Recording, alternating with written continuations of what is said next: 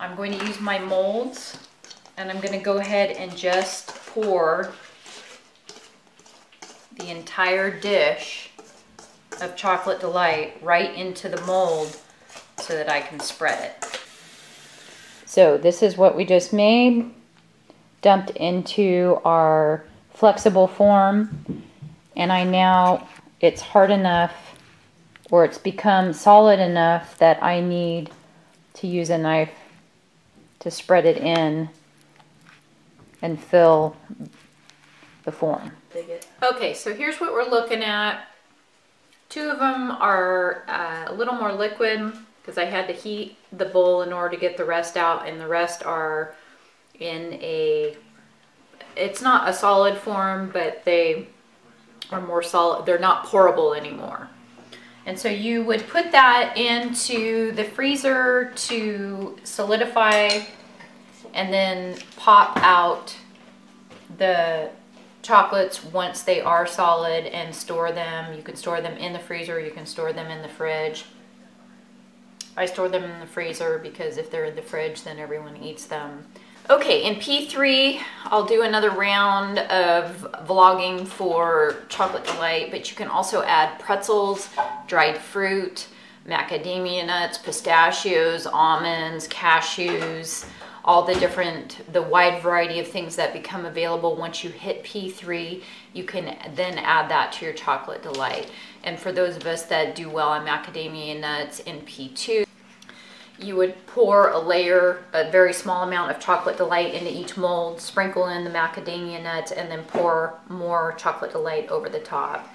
And that's also just a nice change to have for those of us that can have the macadamia nuts. Since each of us has different molds that we're going to be using, which of course vary in amounts, I'll just post the entire nutritional value for the amount that we've made this evening, and then you guys need to break it down by tablespoon or whatever your mold is in order to figure out what you're eating if it's important to you.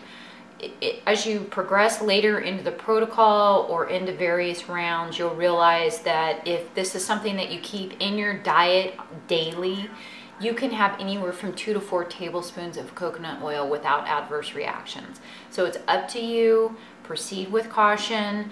Know that it adds instant fuel. When you're making unwise choices, you're better off choosing the Chocolate Delight over something that is going to lead you into having a gain the following day. We don't want that to happen.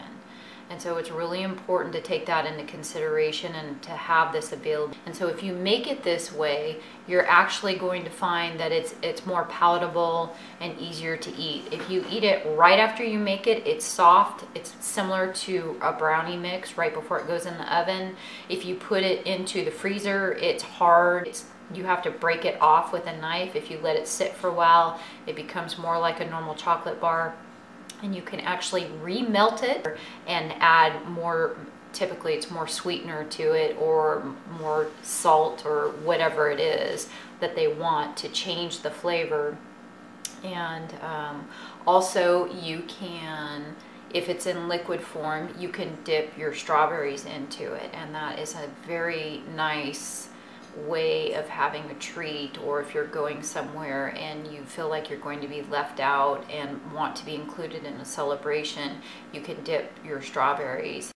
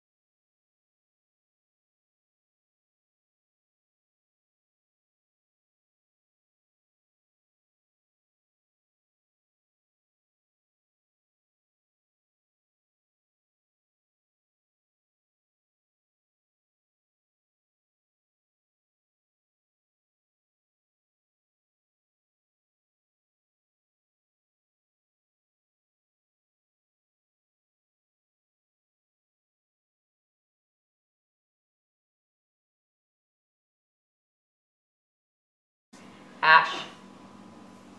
Is that you? No, that's me. I'm doing my sexy dance. Okay.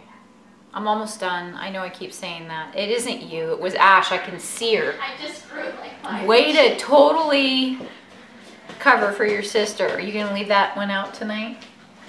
Can we be here? No. Vlog. I can't lift up my shirt because No. Wow. Wahoo! Yeah. All the embarrassing things. Babble and babble. Somebody call the po-po. Okay, out. Go. We love you. Great. All I need is the other one in here too. Come on.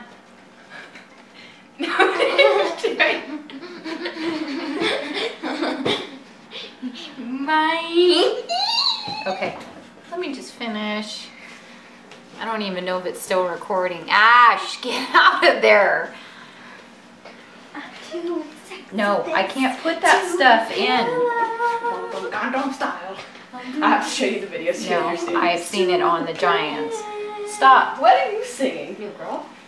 Who's that? Okay, now after all of that, I'll go ahead and post all the nutritional information.